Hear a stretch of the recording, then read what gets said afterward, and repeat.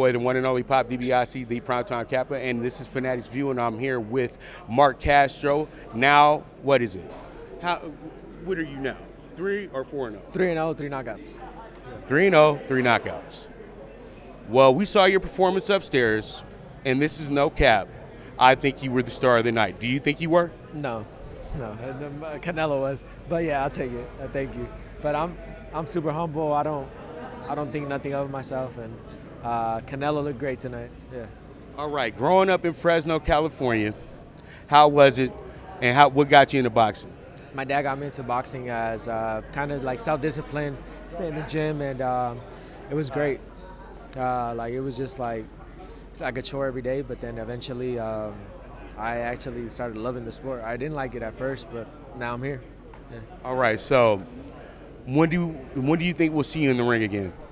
July. And what are your thoughts on the performance with Canelo tonight? Super impressive. He added his footwork. He looked flawless now. Yeah. All right, and how do you feel about your Fresno State Bulldogs next season? Football? Yeah. Hopefully they have stadiums, and stadium full, because I'd love to go out there. But I'll always support Fresno State. I go there too. Yeah.